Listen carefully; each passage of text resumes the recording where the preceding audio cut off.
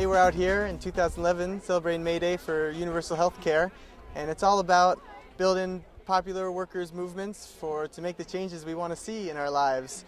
And that's what we're doing up here in Vermont, following on the heels of all the great working class organizations and fighters who have come before us and have led the path for us to be here today fighting for health care. The healthcare system is broken, and I think that it is a human right and everybody should be included. Labor negotiates for health care for its members at the table. It is economically feasible to turn to single payer now, and people realize that. The legislature can plainly see that we cannot afford to keep up as we currently do.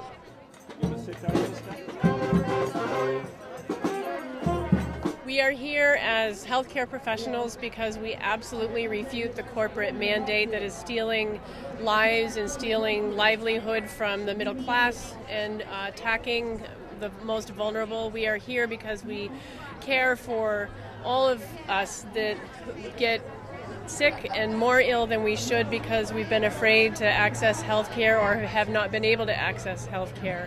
So we stand in solidarity with everyone around the world who's fighting for workers' rights and for the vulnerable.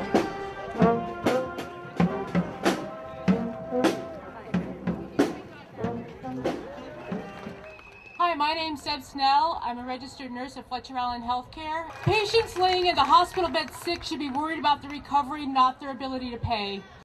Single payer! When do we want it? Now! What do we want? Single payer! When do we want it? Enjoy GRITtv? Want more people to see it? Well, we are making our program available free to public television stations coast to coast. If you would like to see our show on your local public television station, please give them a call and ask for GRITtv with Laura Flanders. Thanks.